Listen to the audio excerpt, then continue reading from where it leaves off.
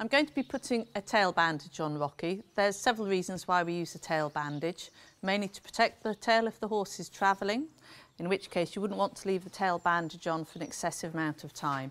So around 2 to 3 hours would be thought of plenty. The other reason would be if the horse has a shaped or pulled tail, to help try and maintain the shape of the tail. So firstly, we make sure the horse is relaxed. He's eating a hay net, which is distracting him, which is lovely. I'm going to dampen the tail using a damp sponge, and you can use a damp water brush if you want to. The reason I'm doing that is it helps with the grip of the tail bandage when we first start. Good boy.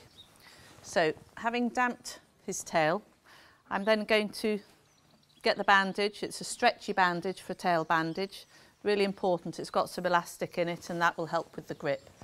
And when we apply the tail bandage, it's important to apply it so that you're holding the bandage like this. That way, as you wrap the bandage around the tail, that we're applying it in that fashion so that it helps with the tension.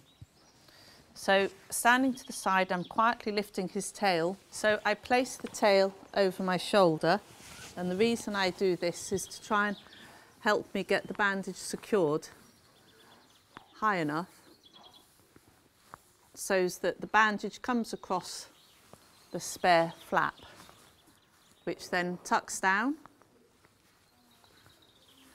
and then making sure that's secure, I then work my way as quickly as I can, keeping the bandage tension even all the way down the length of the tail. However, we do stop at the end of the tailbone, and it's important that the bandage does go as far as the bottom of the tailbone because of it being elastic. Otherwise, it would be similar to having an elastic band stuck on the end of your finger.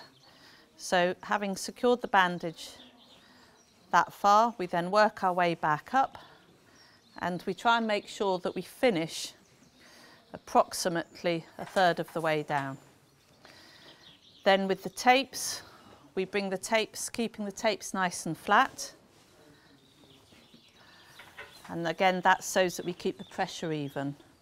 And we very quietly and quickly do the tapes up at the side of the tail.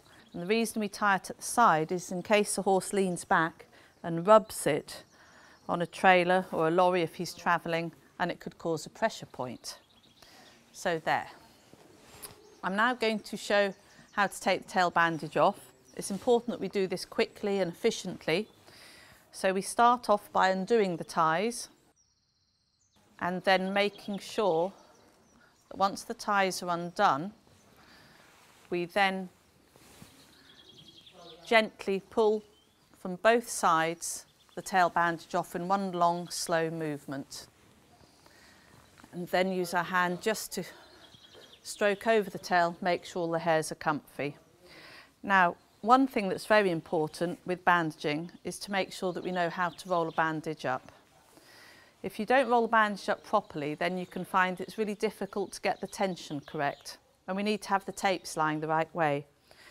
So get the tapes, make sure that it's flat against you, and then you can quickly use your fingers to help keep the tapes flat, then turn the tapes, and then roll the bandage inwards. And you do that to start with. Then you want to get the tension on the bandage.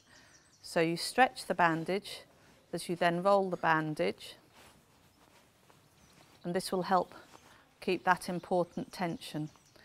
So that when you next go to use the bandage, the tension is there and it'll help you when you're putting the bandage on.